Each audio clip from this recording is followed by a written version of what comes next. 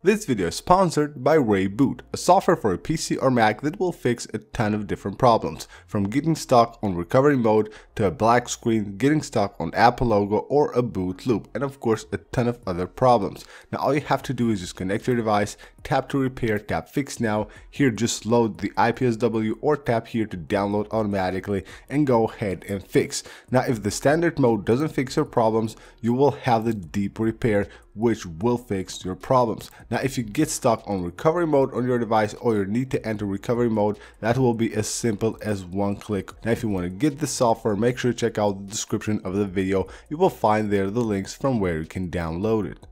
Hey, what's going on everyone, this is iReviews back with another video, and today we have a very exciting day. Apple just had their event where they announced some really cool new devices, the Watch Series 6, also a Watch SE which will be a cheaper Apple Watch which is really great, and also the iPad 8th generation and a new redesigned iPad Air.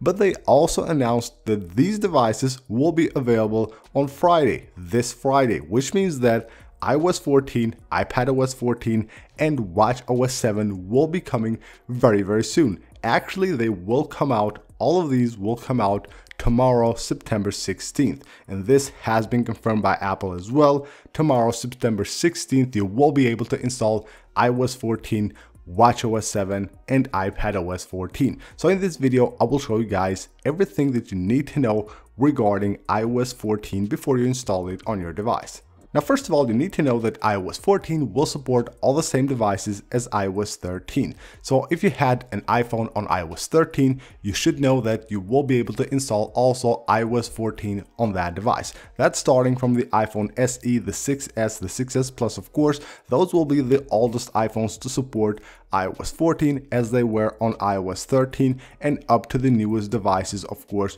which also support of course iOS 14. Now the only difference between older devices, that's from the iPhone 7 and older, and the newer devices will be a feature called back tap. That feature has been added to iOS 14 and it is really great. So you go to settings, go to accessibility, go to touch, and right here at the bottom you will find back tap. Now on back tap you will have two different actions that you can perform. You have double tap and triple tap. So you're basically choosing here what action you want to perform using those gestures, and then you can basically double tap or triple tap on the back of your iPhone to perform that action. So in this case, if I want to take a screenshot, just go ahead, triple tap right there, and I can go ahead and take a screenshot of my device as easy as that. So this won't be available on the older devices. Again, only the iPhones that have a glass back will have that feature. So if you have an iPhone SE, 6S, or an iPhone 7, you won't have that feature with iOS 14.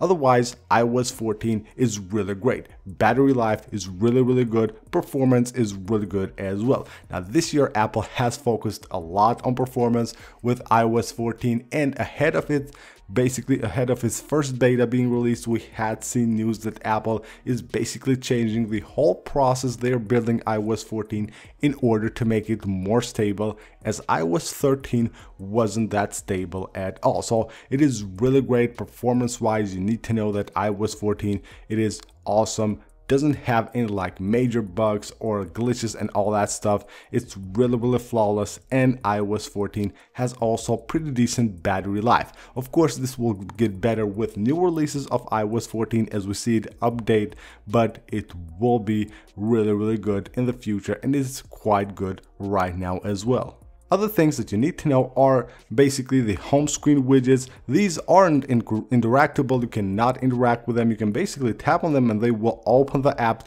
to which it corresponds, but it won't allow you like to add information. They basically read only. They only show information. You won't be able to interact with them and add any information or do anything like that. Also, the new app library on iOS 14, you cannot customize this, you cannot rearrange the apps or basically change their folders or stuff like that. They just have this like set here, and basically they're set like that automatically. That will basically rearrange, Apple rearranges these apps with every update. So there are changes here, but everything is done automatically. You don't have any power on this. You will have just basically to let Apple decide which apps to put where and how they organize these folders. You won't be able to customize these at all. Now, if you install iOS 14 on your device right now, just know that you won't be able to go ahead and downgrade back to iOS 13 if Apple stops signing it. So as long as iOS 13 is still signed for your device, you will be able to downgrade it. You will have two different methods. You can basically like go ahead and completely restore through iTunes and go back to iOS 13. And you can also do a method which will basically allow you to keep still all of your data but downgrade to iOS 13, but that's not really 100% sure that it will work. It might just lose your data or something like that. So it's a bit risky, but you will have to take that responsibility if you want to try out and do that. Go ahead and downgrade without having to lose your data. But you can maybe say, I want to do a backup here of iOS 14, then downgrade, restore to iOS 13, and then restore from the backup. You should know that if you go ahead and do a backup on a newer iOS version, then you won't be able to restore it on an older iOS version. Now, there is a trick to modify the files and do that, but I don't recommend doing all that stuff. But just know that you have to downgrade as long as iOS 13 is still being signed if you just want to go back from iOS 14. Another thing we need to talk about is third-party app widgets. Now, I've done a video on this where I show some really cool third-party app widgets, but they're still on beta versions. There probably will be released very soon for iOS 14. Apps should have updates really soon coming out with these widgets that you will be able to add to your home screen. They're like third-party apps that of course have some really cool widgets.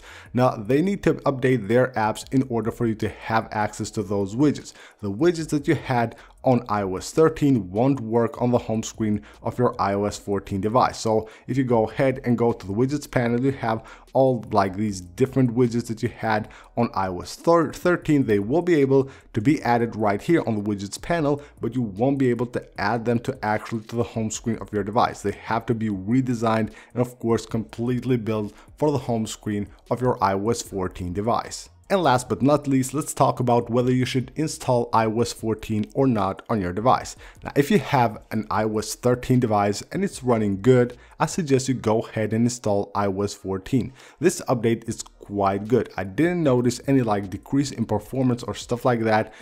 Of course, this is a newer device here, the iPhone 11 Pro, but I tried it on the iPhone 7, on the iPhone SE. I will do also videos on those devices and show how it works on those devices. But in my experience, iOS 14 was really good, even though they have been older devices. So I didn't notice like any decrease in speed and stuff like that when updating from iOS 13 to iOS 14. So you should install iOS 14. Maybe you want to wait a few days to see if there's like any major bug that you don't want to update because of it, but it should be okay. In my experience using this since day one, since beta 1, it has been really good. So I suggest you go ahead and update your device to iOS 14. So that's basically it for this video, guys. iOS 14 is coming out tomorrow. Really exciting, great update, bringing some really awesome features to iOS, which are actually game changing. Now, I will be doing a ton of new videos on iOS 14 and all of these new features, new widgets and all that stuff. So make sure you go ahead and subscribe if you haven't already. So that's pretty much it. Thank you guys for watching and I'll see you on the next one.